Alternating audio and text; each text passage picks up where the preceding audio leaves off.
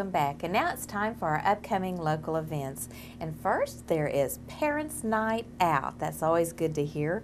Cookson United Methodist Church on Highway 82 and Cookson Bend Road is having this on Friday, September the 3rd from 6 p.m. to 10 p.m. Driven, the youth group, provides care for the children of all ages the first Friday of each month, giving parents a chance for that all-important night out. It's a free community service. Donations are accepted, but not expected.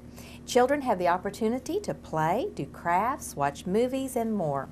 For more information, call 457-4177. And then the home opener for NSU football, Riverhawks versus Abilene Christian, is Saturday, September the 11th at 7 p.m. at Gable Field.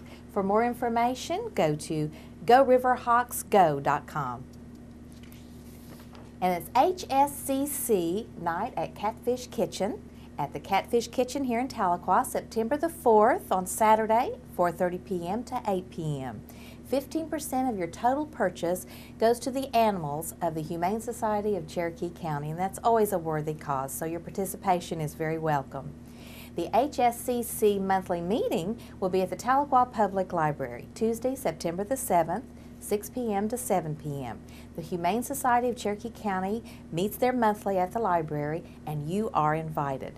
If you have an event and you want us to mention it on Late Morning Latte, email Jeremy Scott at jscott@intv.me, and we're happy to put that on INTV.